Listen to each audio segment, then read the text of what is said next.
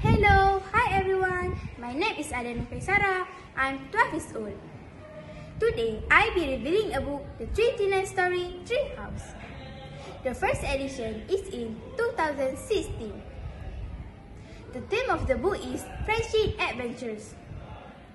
The book has 30 chapters with 344 pages. The author of the book is Andy Griffiths, illustrated by Terry Denton, published by Penn Macmillan.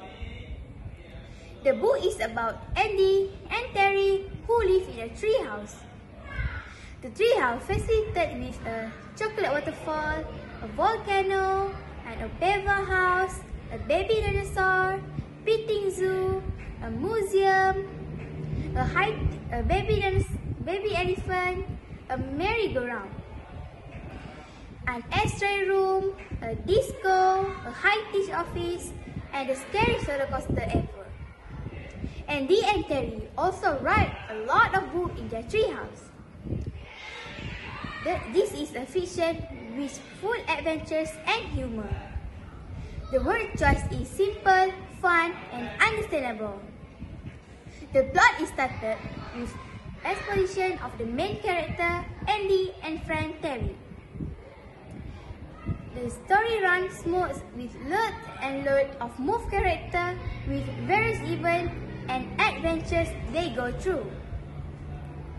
I really enjoy reading it. The book is good because it's full of illustration. The writing is kept short and well managed.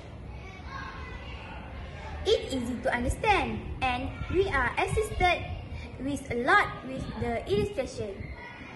It's not boring, guys. There are a few more what I like the book.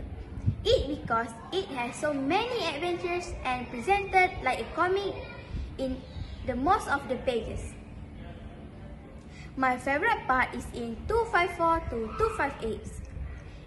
It's a rhythm poem. When I read, automatically I read with a rhythm.